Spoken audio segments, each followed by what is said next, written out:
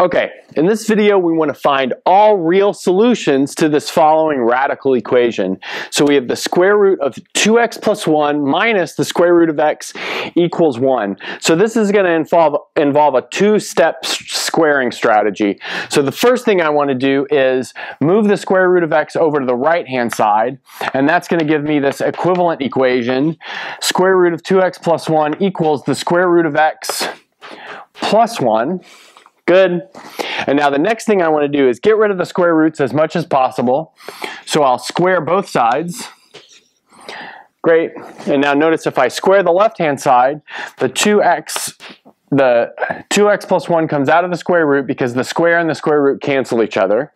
And then I'm going to write the right-hand side out as a product of two binomials using the definition of squaring, and now we have to FOIL this. So notice we need to have square root of x hit 1. We need to have 1 hit the square root of x, and then we also need those to happen. Okay, great. So notice that's going to give us the square root of x times the square root of x, which is x, plus 2 square roots of x. We get that from multiplying this one into this square root of x, and then also this square root of x into 1, and then finally we have plus 1. Okay, good. So we have this equation, 2x plus 1 equals x plus 2 square root of x plus 1. Okay, and now we can work on simplifying that. So what we'll do from here is subtract 1 from both sides, and notice that that will cancel, and that's going to leave us with the equation 2x equals x plus 2 times the square root of x. Good.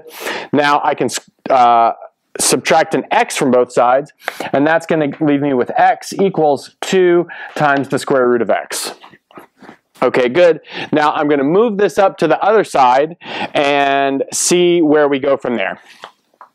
So we have x equals 2 times the square root of x. Now I'm going to do my second squaring step. So I'll square this side of the equation and this side of the equation. That's going to leave me with x squared equals 4x. Good. And now notice that's going to leave me with x minus 4x equals 0. We can obviously factor that into x, and x minus 4 equals 0. And that tells me that x is equal to 0 or x is equal to 4. Now the next thing we want to do is plug both of these values in to make sure they satisfy the original equation.